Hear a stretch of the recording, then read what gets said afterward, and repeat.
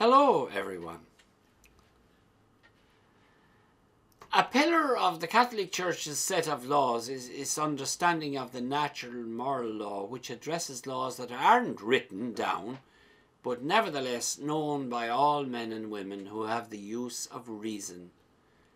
It uses basic common sense, prudence and justice.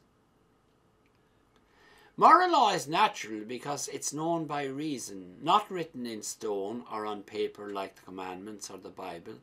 It's moral because it applies only to moral acts, acts of human beings that involve a free act of the will. It doesn't apply to animals because they don't have the use of reason.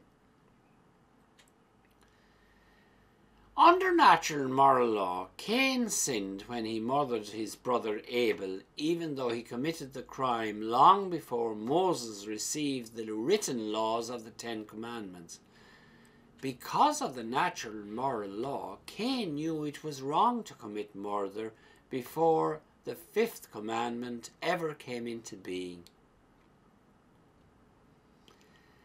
Because of the natural moral law, trials for war crimes can be conducted against anyone who commits genocide or mass murder, regardless of the person's religion or lack of it.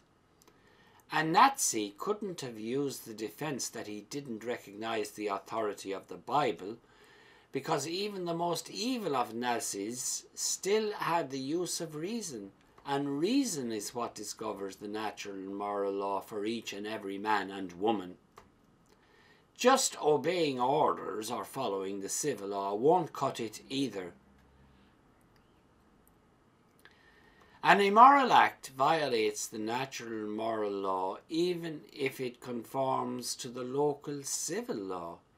Slavery was immoral and contrary to the natural moral law, even though the US Supreme Court in 1857 upheld it until it was overturned by the 14th Amendment in 1868 after the Civil War.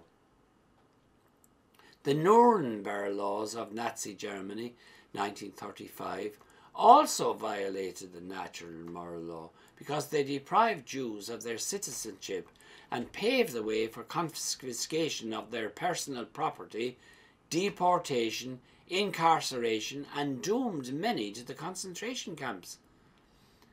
The legalized racial segregation in South Africa from 1948 to 1991, known as apartheid, defied the natural moral law. In all these cases, the civil law endorsed, tolerated, or promoted horrible injustices precisely because the natural moral law was being violated.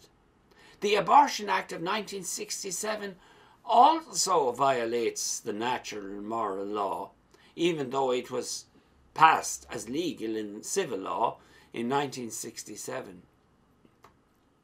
A government, a constitution, a law, or an amendment doesn't grant personhood. It comes from human nature, made in the image and likeness of God. Jew and Christian, born and unborn, the natural moral law exists despite what political parties and civil authorities legalize to the contrary.